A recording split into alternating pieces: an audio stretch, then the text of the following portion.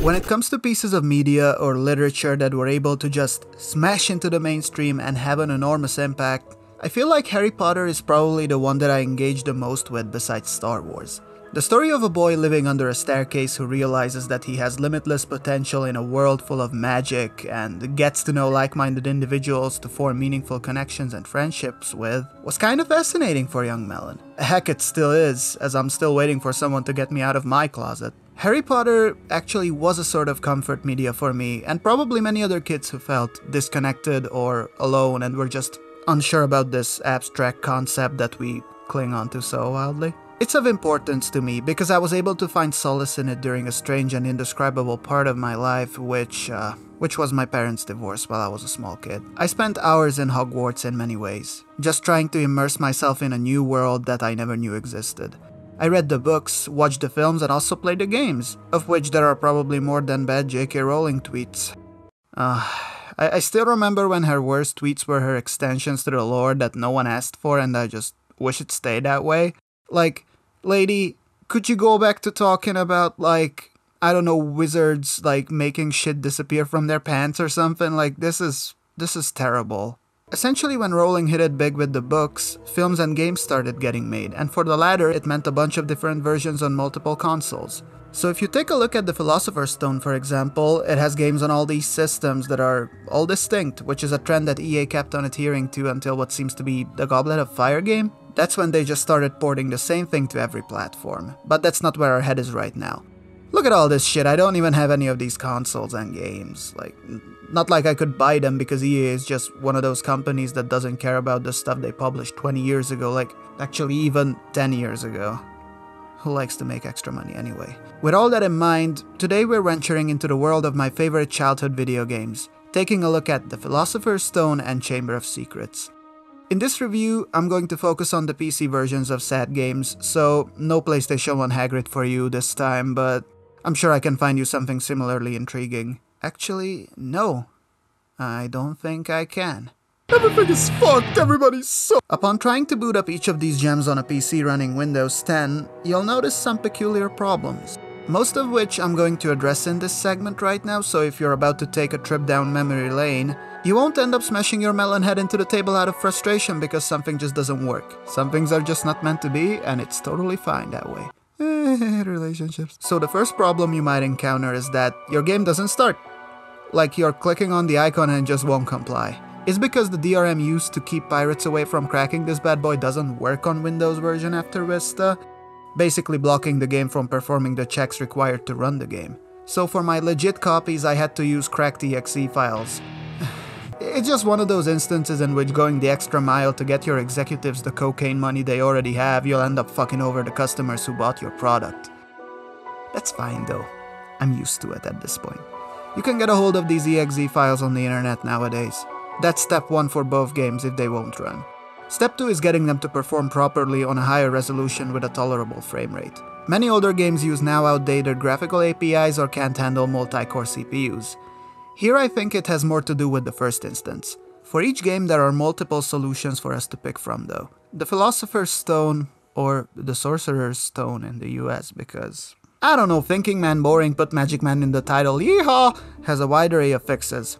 If you would like to play the game on a higher resolution, you can install a DirectX 11 renderer that takes advantage of modern graphics cards, and also adds cool looking effects. The catch is that your frame rate is going to be limited to 30 as a means to stop audio issues and physics from going bonkers. Or you can use DG Voodoo, which is a wrapper capable of emulating old graphics APIs. It's not a wrapper, it's a wrapper. You'll get a crisp 60 frames if you place these files in the system directory and set it up accordingly, while also letting minor immersion breaking problems go like audio stuttering. Crap. It's a choice that you'll have to make. I tried both and went with the latter as it looks better to record in 60 FPS for the sake of the video. For setting up higher resolutions, there is the Harry Potter settings tool, which lets you select the game you are currently tweaking and change values accordingly, or you could also do it manually in the INI files, located in your Documents folder.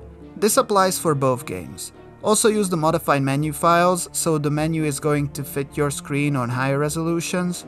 I'll include a link for everything in the description. Chamber of Secrets.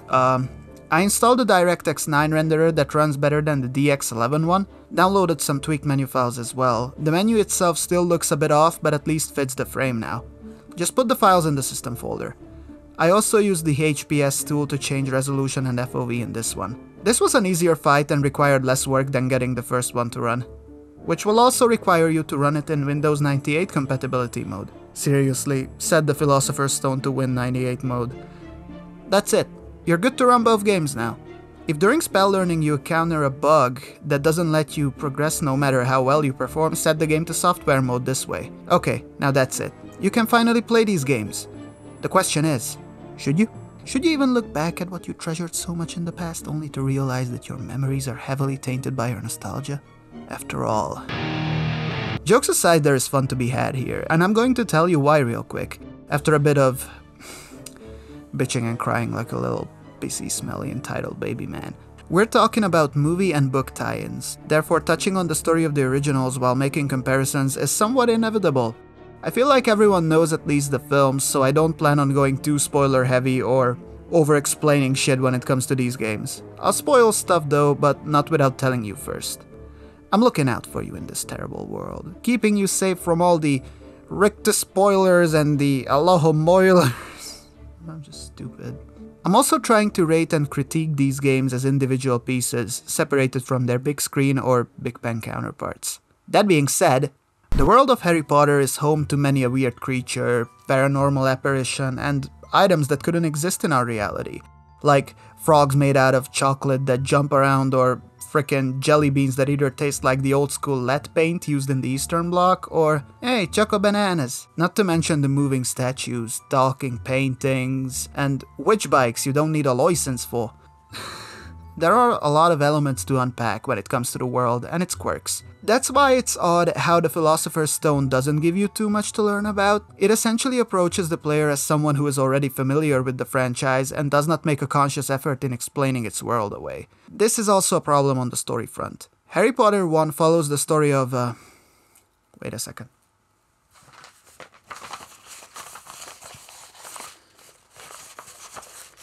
Let me see, Giuseppe Stromboli.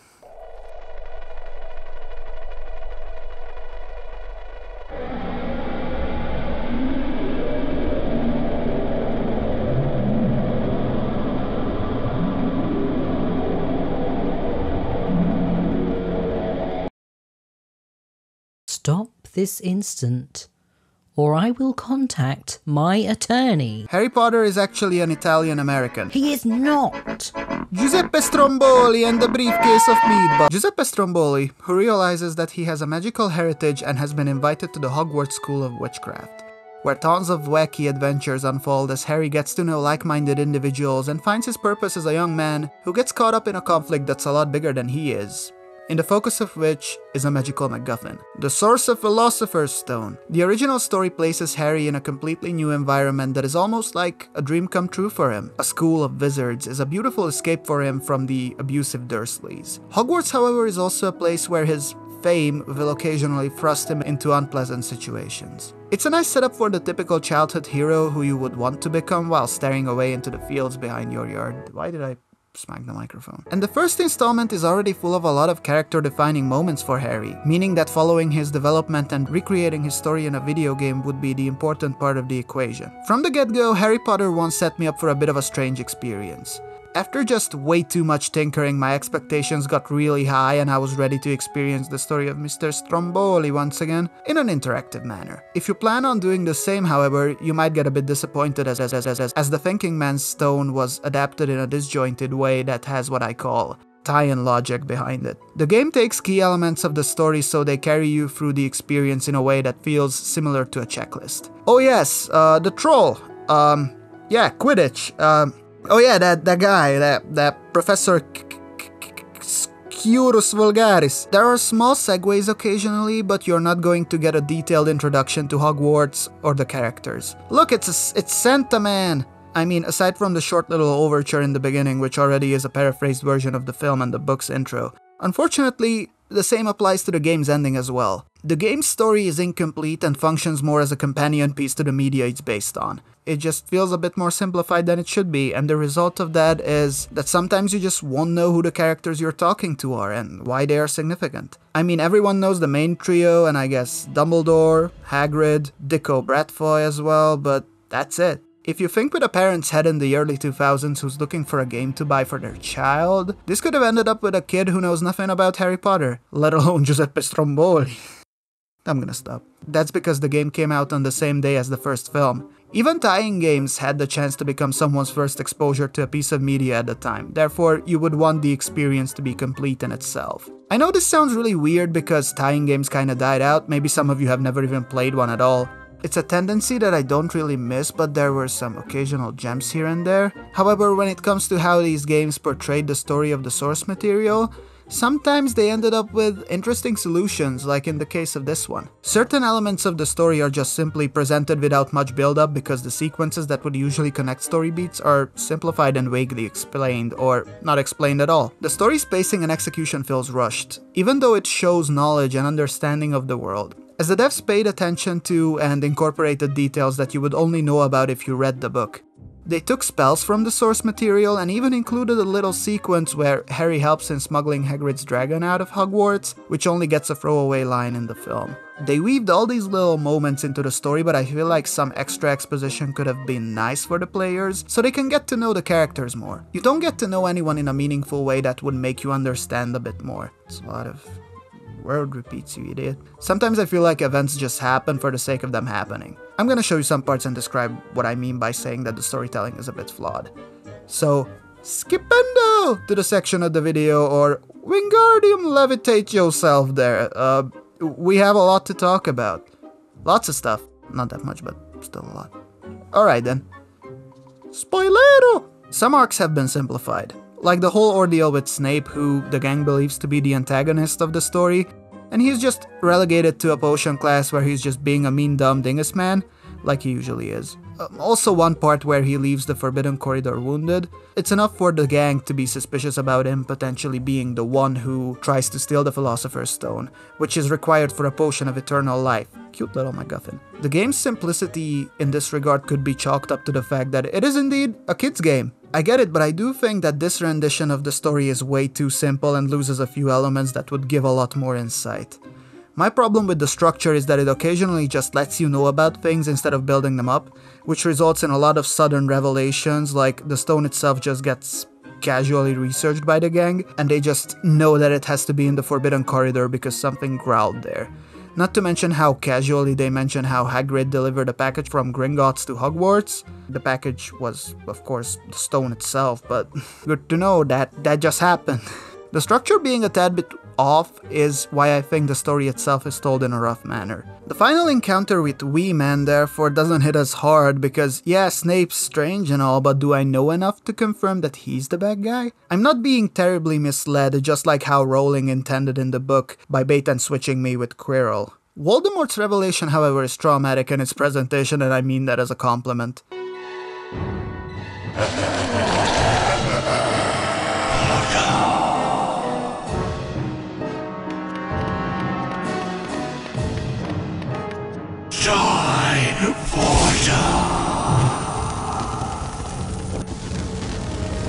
His boss fight is clever too, as it requires mechanical know-how and a bit of finesse, using an important mirror from a story perspective in the middle of the room to send his attacks right back to him. Unfortunately, it's a bit janky and sometimes his projectiles burst through the spinning piece of introspective glass, but it's not that hard to pull off. The ending cutscene being a narrated slideshow is underwhelming and I wish there was more. At least you'll get to know what Fred and George were working on all this time. Honestly, these are all my problems with the story of Philo Rock. That's it. Skipendo! You can come back now. I don't want to waste too much of your time meandering about differences between source material and adaptation because I feel like it would result in a lot of unnecessary harshness and me spoon-feeding a bunch of unimportant nonsense. I don't like to put down creative projects and labors of love, even if they are flawed. Especially when the devs understand how and what to improve in the next installment of a series. Which is exactly what happened in the case of Chamber of Secrets.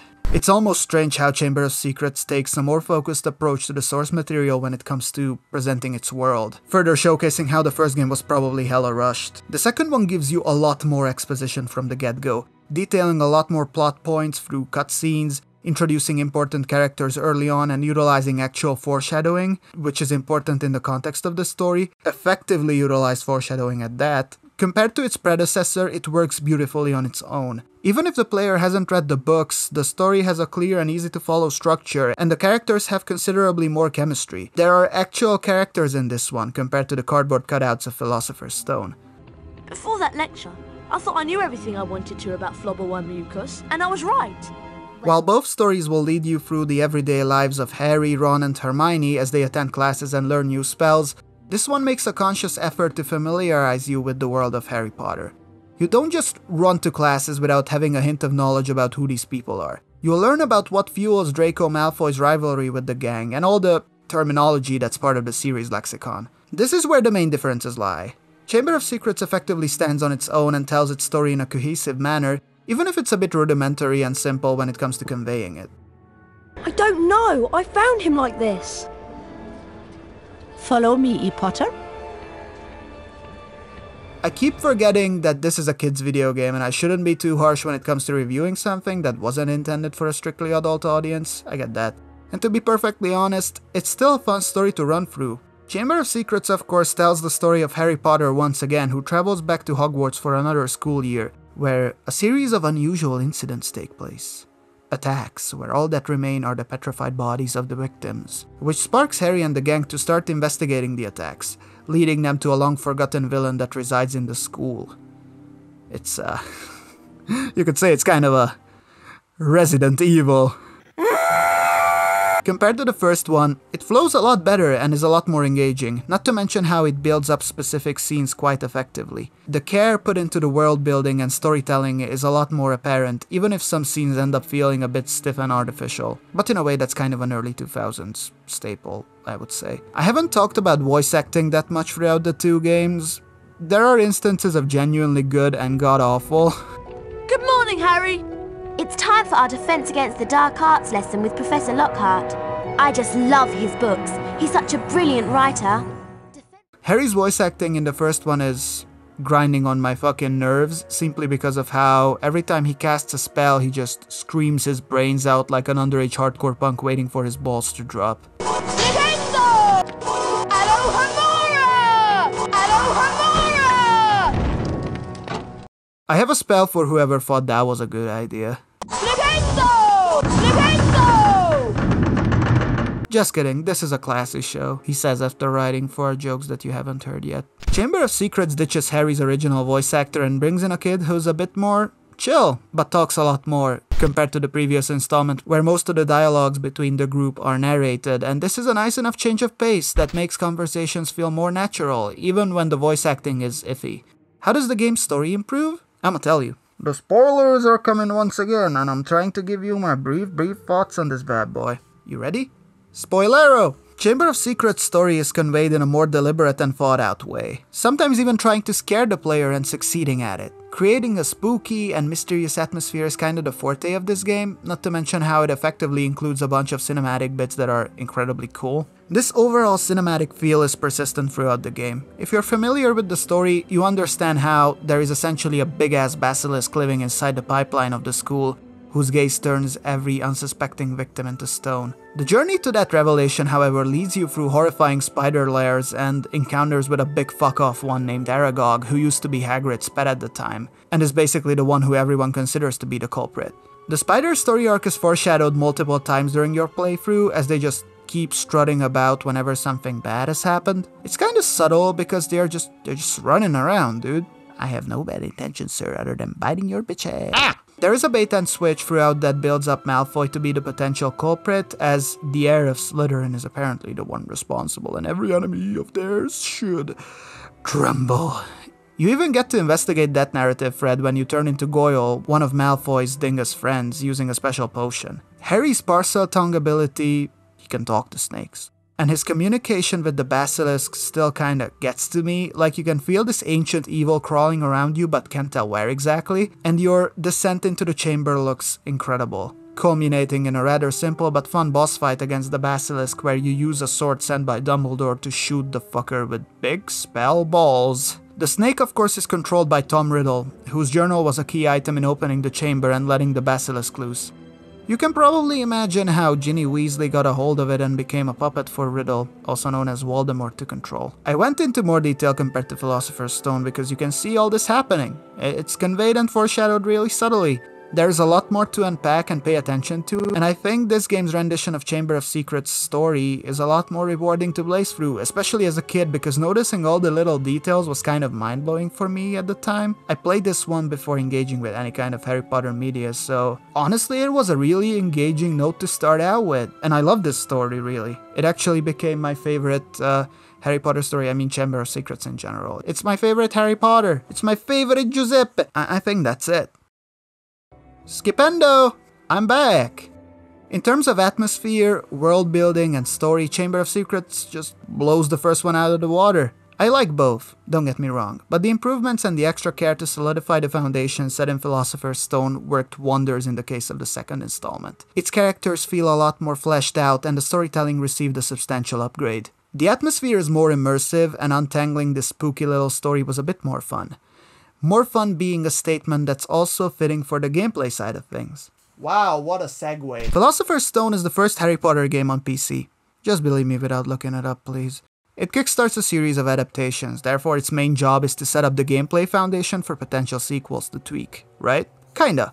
I gotta say, this is probably the biggest accomplishment of P-Stone in my book.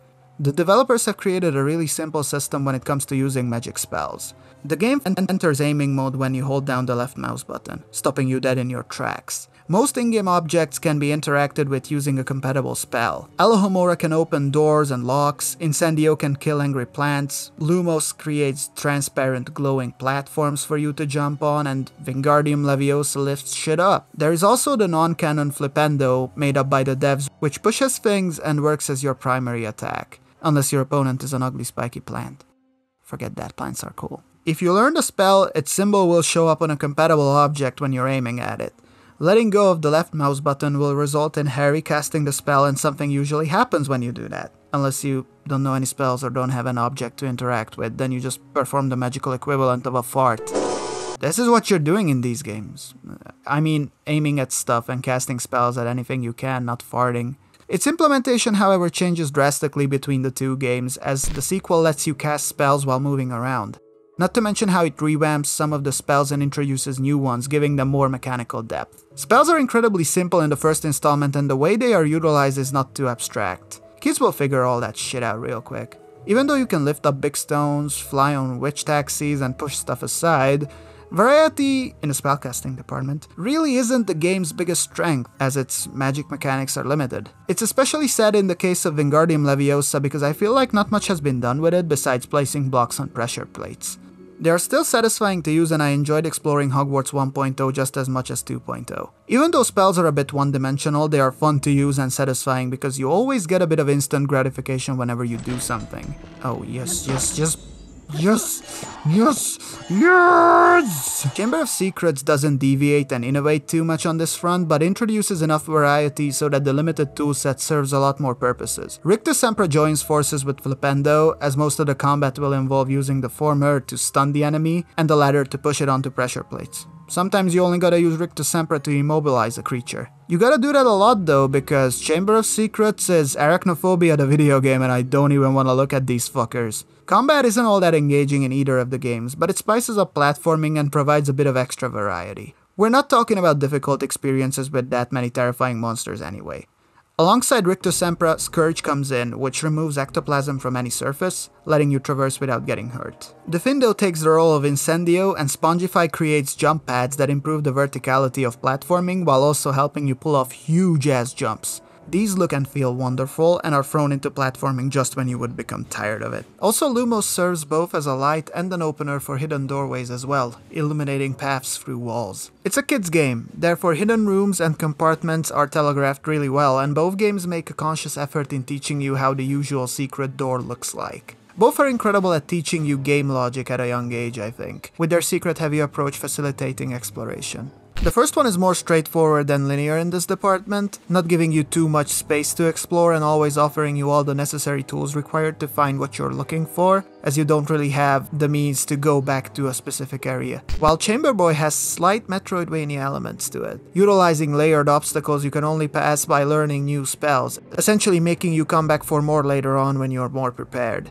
The environment is also a lot more open, with Hogwarts being available almost all the time for you to plunder all the beans and wizard cards. Beans are currency that can buy you wizard cards from Fred and George, and also some extra potion materials in the second game from random people. Random people sell you shit in the second game in general. These two make for healing potions at the steaming cauldrons located in Hogwarts. Wizard cards have a small impact on the ending of the first game, but besides that, there aren't many reasons for you to collect them. Chamber of Secrets sort of approached them from a new angle though, setting up free tiers in the process. Bronze ones give you an extra health bar, and silver ones give you a key every time you collect 10 of them. Having all the silver ones opens the gold tier, which is just a collectible filled bonus room stuffed with cool looking cards. Even if you don't want to go for the gold ones, the incentive to collect them will already be there thanks to the actual benefits you get for doing so. Not to mention that you can spend the overabundance of beans you collected on ones you missed in areas that are only accessible once. You could also buy Quidditch accessories from Fred and George in Harry Potter 2 that make you faster and more resistant to damage. Both games have Quidditch with different implementations. HP1's rendition is essentially a chase for the snitch, accompanied by a simple timed catch mechanic, while HP2 is about keeping the enemy seeker away from the snitch by kicking and beating them viscerally while you stay on it.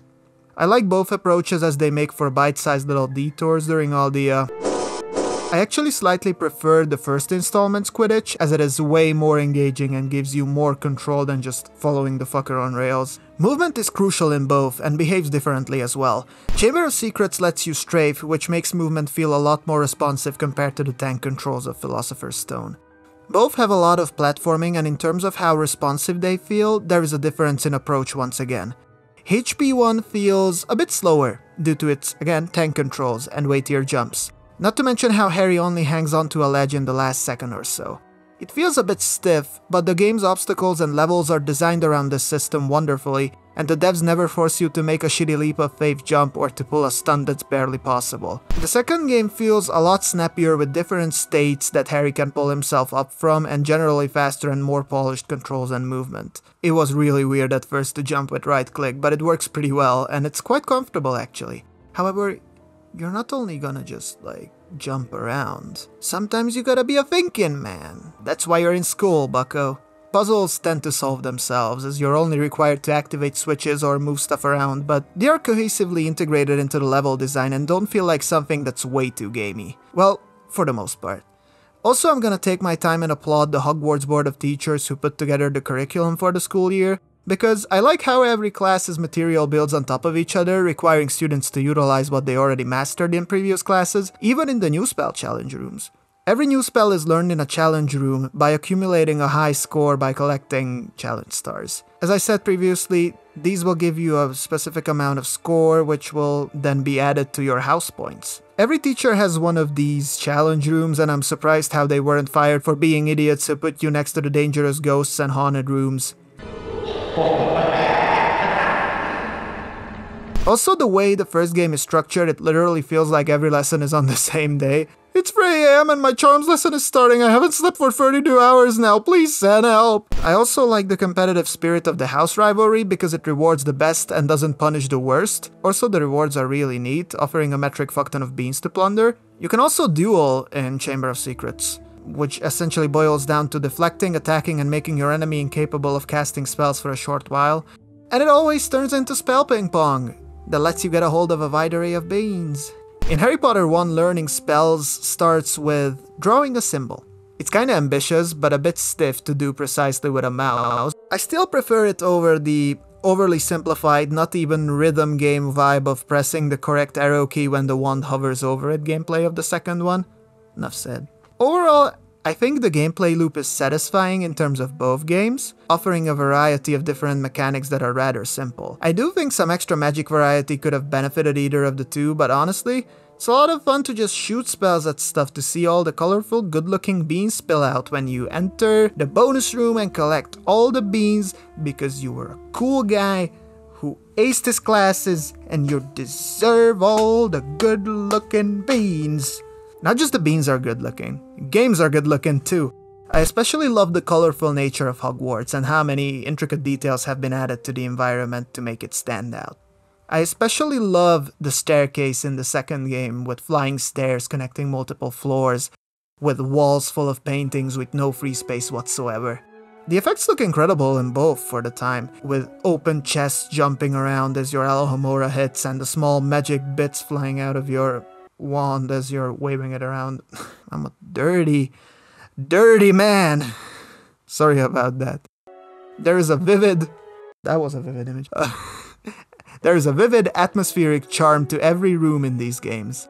A lot of care was put into making the visuals stand out, not to mention how they were able to replicate some of the scenery from the films which were in production alongside the games. Some faces can look interesting, Ron kinda scares me, and in the second game people learn how to use their mouths. Not having a mouth never stopped Malfoy from not shutting the fuck up, but let's change the subject to something that you would actually like to listen to, the soundtracks. These games have Jeremy Soule soundtracks, do I need to say anything else? You won't hear the distinct and beautiful John Williams theme, but don't let that discourage you. Jeremy Soule wrote a lot of dreamy atmospheric songs for both games. The Hogwarts entryway theme has been stuck in my head for almost 20 years now and it won't be leaving anytime soon.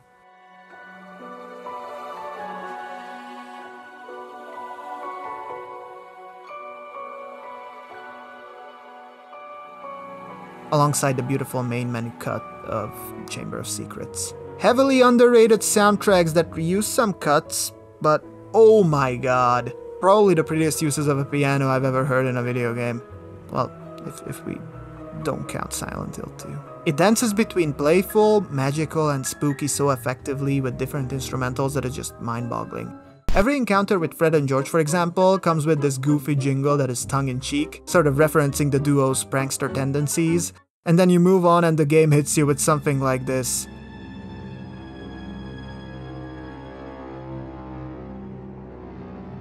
Lots of deep, bassy melodies with tense strings that really terrified me as a child, and I'm still absolutely in love with them to this day. Even the more subdued cuts are, like, beautiful.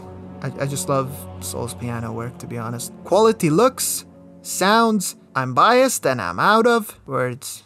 I'm not a good writer. I'm not a poet. Also, I love how everything sounds crisp and cartoony. I can just hear the beans jumping out of chests and Spongify tiles bouncing me up. It's just cute. And to sum it up, both are satisfying and cute little adventures on their own that utilize a lot of different mechanics to create a unique combination of gameplay. Platforming, puzzle solving, and shooting? Technically it's shooting. If I had to rate the overall game feel, I enjoyed Chamber of Secrets a lot more as every element of it is more polished and well realized, which is a statement that is essentially true when describing the entire game compared to its predecessor. I'm not going to dunk on Philosopher's Stone because its foundations made it possible for Chamber Boy to run. Both are beautiful in terms of visuals and sound design as well. The story of HP2 of course benefited from more time and extra care that unfortunately the first one couldn't get. Maybe that's also an EA problem, among the many terrible things that we can attribute to EA. It was fun reliving my memories with these games though, running around hallways I never actually set foot in but still know like the back of my hand. When did I get that burn mark? It also reminded me of stuff that I didn't want to think about. But I also slowly realized how all this is behind me and doesn't affect me all that much anymore, so that's a plus. I can wholeheartedly recommend both games if you'd like to relive your memories, or just wanna dive headfirst into stuff you missed out on, but be aware of the technical difficulties that you might come across. As always, thank you for watching the video. If you liked it, I appreciate the YouTube engagement stuff like subbing, liking, disliking, whatever. Do it! I appreciate any kind of feedback. Also, please, if you're subbed or if you're thinking about it, hit the bell because people told me they don't get notifications on my stuff and that kinda helps with that. Thank you again. Next time we're committing gnome genocide in Arcanum while making banana bread. See ya!